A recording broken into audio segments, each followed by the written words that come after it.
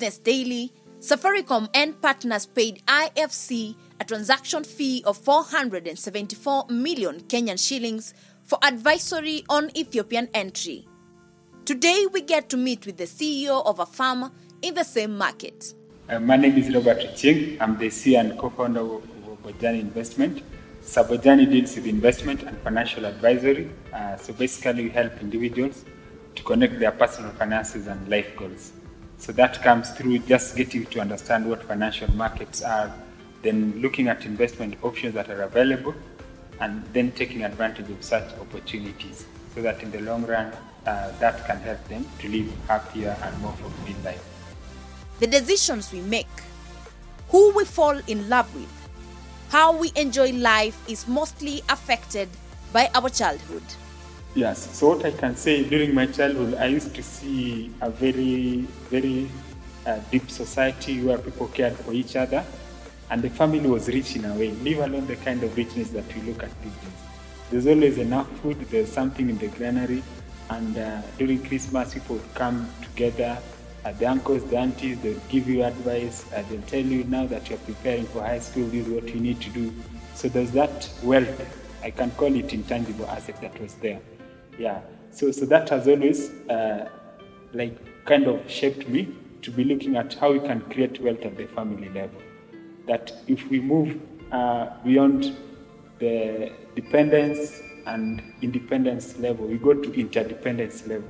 Whereby interdependence level is where I can just make a phone call and call you and will help me sort that problem instead of wasting a lot of time trying to do things by myself.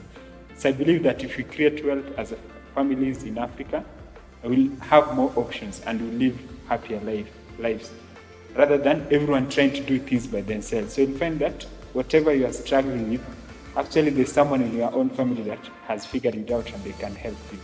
And that's why I believe in us going back to that interdependence level, because with interdependence, you'll actually use less resources to achieve the same objective. Yeah, so you can have a problem. So instead of relying only on Robert, we have 6 other people who come up with ideas, even from a financial point of view, and you find that you're able to go far.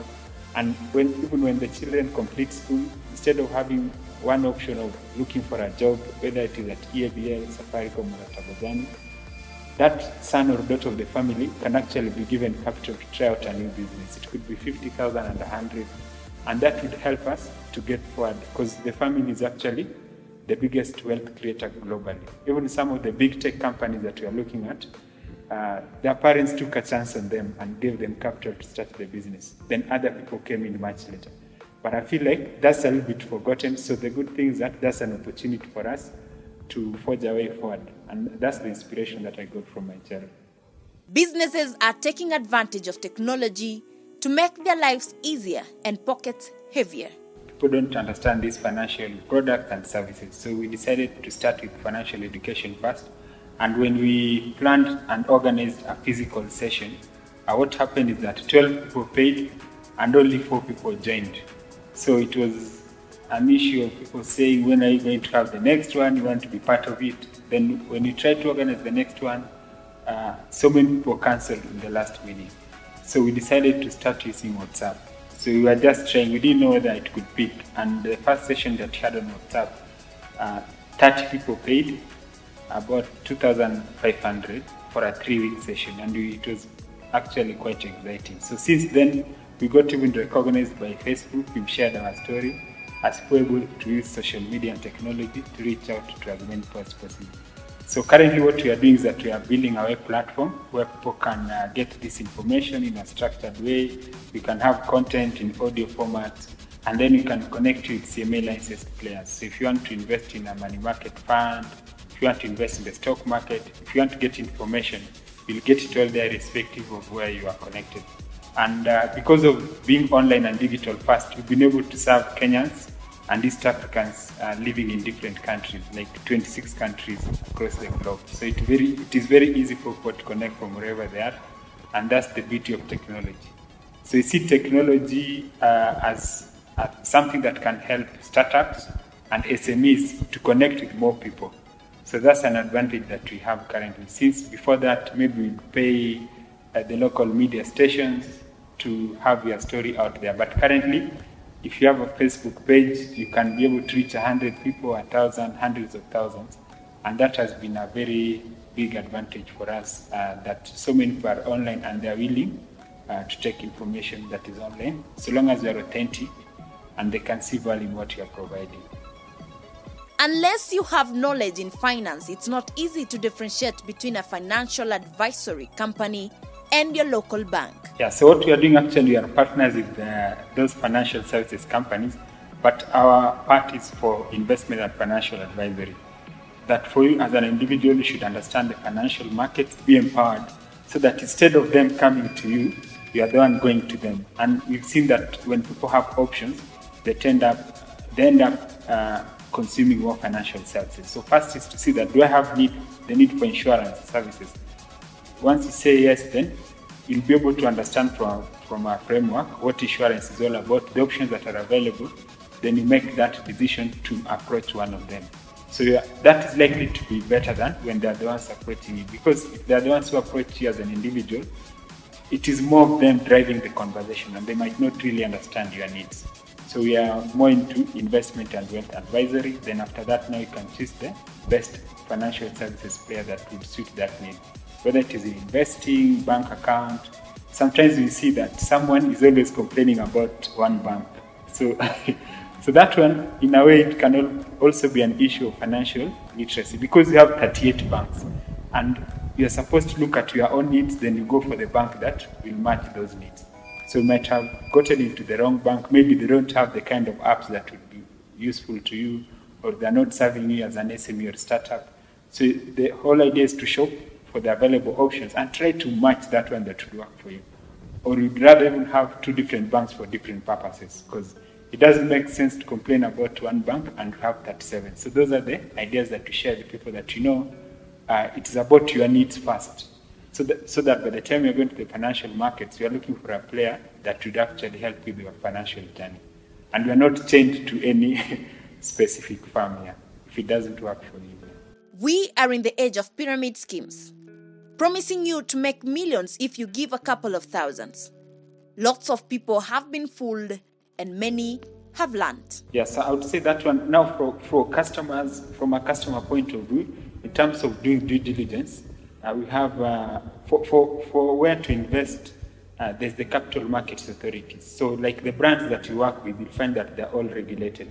Whether it is AIB Axis, so you can find out from the CMA website, NAC website, and for us, you can check on ICIFA website. So ICIFA is the government institution for that. That's only for financial advisory.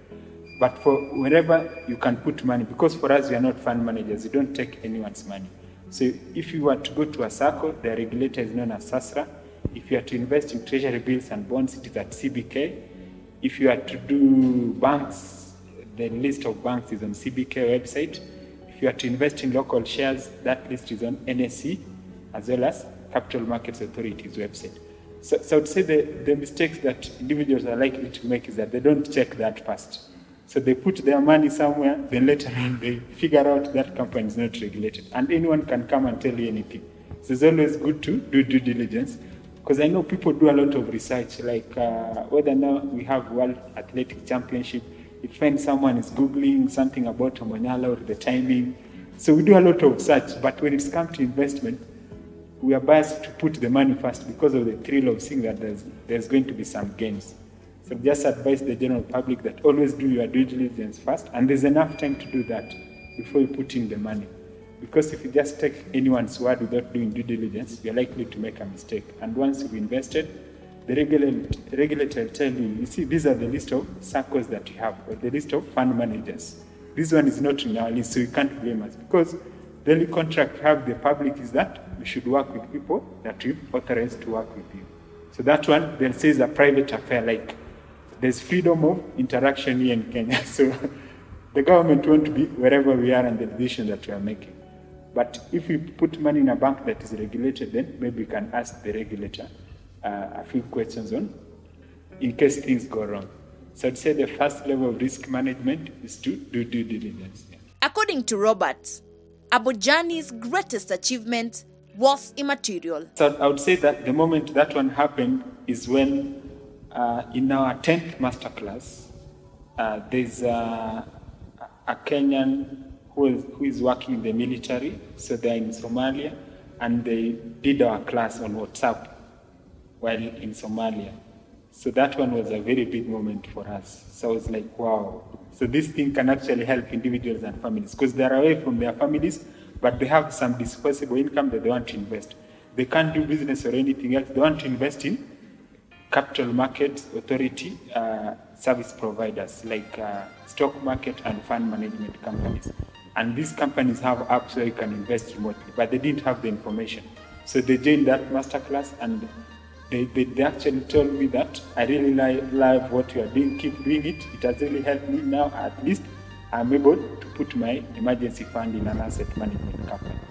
So that one told us that if someone who is away can do that and in Somalia, it means that we can actually reach more people. And our only challenge now is to find ways to reach more people locally. So that one it was a very big moment for us as a company. Our country is faced by massive unemployment, but there is always a way we can reduce this number. So for startups, SMEs and young people, what I would say is that they need to start by building the future before they can venture into the business. What do I mean by that? Have some skill or something that you can do that you're unique in, and then build people around you that can support you. So that is called social capital. So in social capital and mental capital, which is about skills and wisdom, when they meet is when you can have a business. Because a business is monetized, social and mental capital.